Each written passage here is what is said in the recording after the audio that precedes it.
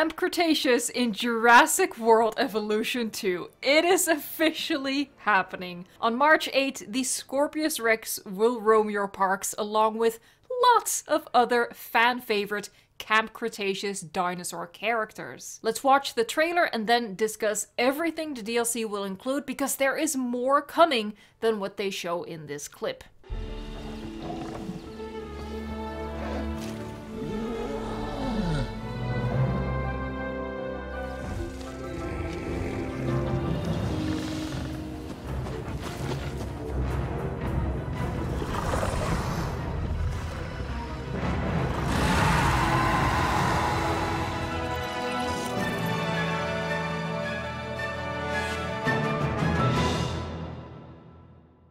Hello everyone, welcome to the video, thanks for checking it out. It is going to be all about the Camp Cretaceous dinosaur pack for Jurassic World Evolution 2.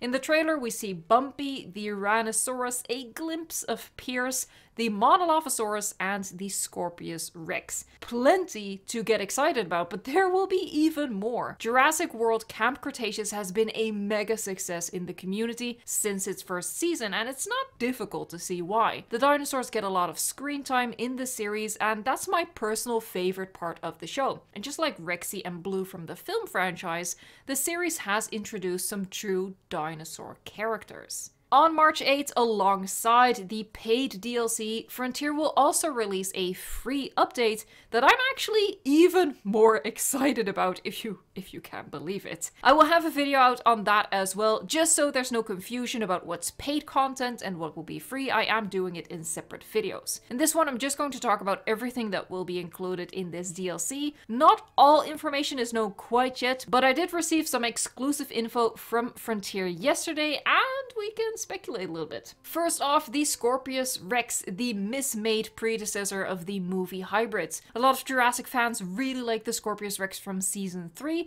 so I know a lot of you will be very hyped to get this creature in the game. For me, personally, I'm not the biggest fan of hybrids in general, and especially not of the Scorpius.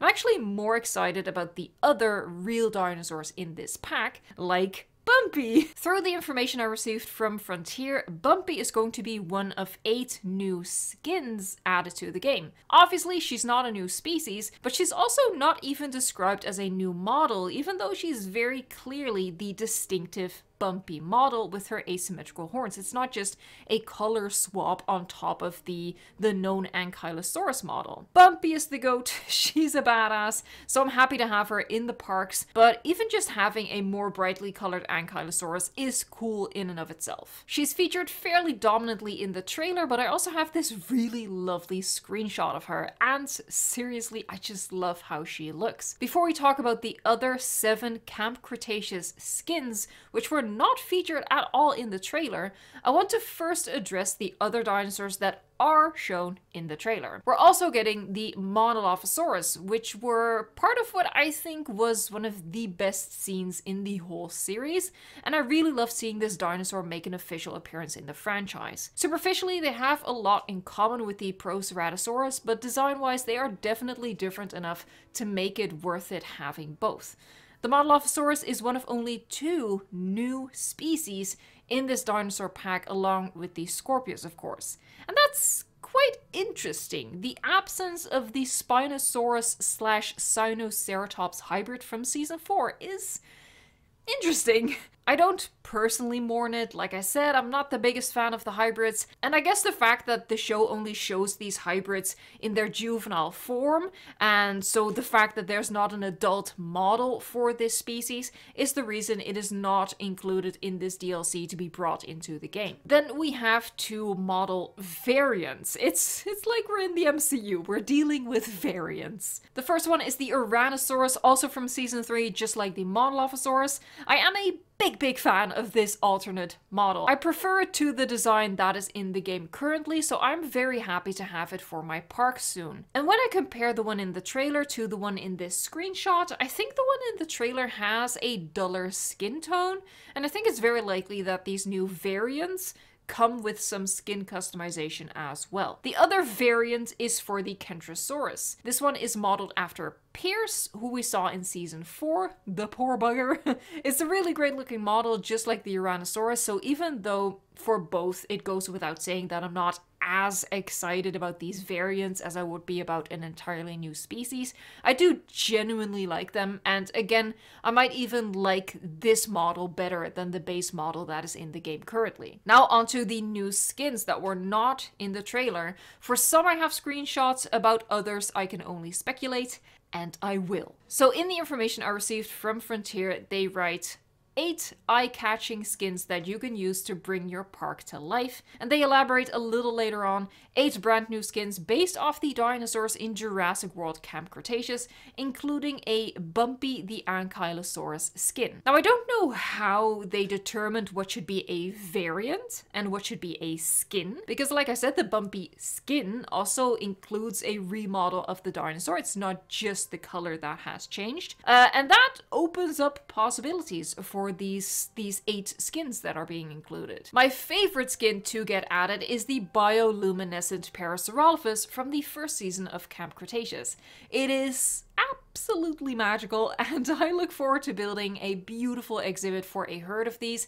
You can definitely expect an exhibit build video on that after March 8. 3 of the other skins coming in are for the Baryonyx trio, so that's Grim, rest in peace, Chaos, and Limbo. Now the only Baryonyx reskin that will really get my heart pumping is the skin that was featured on the Jurassic World website, but still you can never have too many skins, I suppose. That's very strange, that's very weird. Let's not talk about that.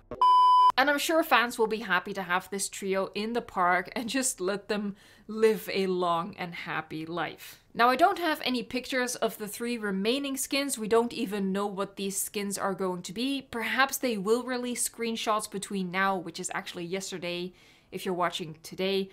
I'm not making any sense, but maybe they'll release screenshots between now and March 8th, or perhaps they will keep them a mystery, I don't know, but until we know more, it is fun to speculate about what those other skins are going to be. I think 2 of the final 3 slots are likely going to be Big Edie and Little Edie from season 4. They have a fairly prominent role in that season. Their skins are relatively distinguishable from others, I guess. And more importantly, they are named, which makes them likely candidates, I think. It elevates them from just a featured dinosaur to a quote-unquote character. As for the number 8, I feel like Toro in his ultimate crispy form is a shoo-in. Again, it is a named character, and by virtue of painful misfortune, it is a very unique skin. If you have any other theories about what might be included, please leave a comment down below. Now, there is something I have to say. I have to address this.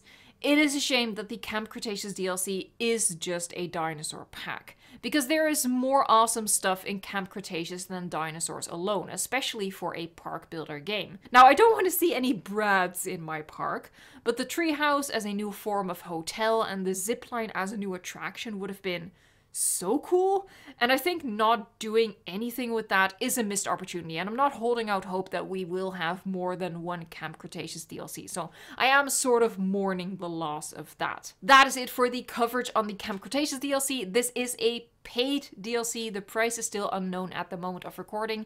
It launches on March 8th along with a fantastic free update, which I will talk about in another video. If you enjoyed this video, give it a like and consider subscribing. The channel is on its way to 100,000 subscribers. And just like with the previous milestone, I have something crazy planned that I think you'll like. If you want to help make 100k happen, that will be awesome. For now, thank you so much for watching, liking, subscribing, and until next time, enjoy the game.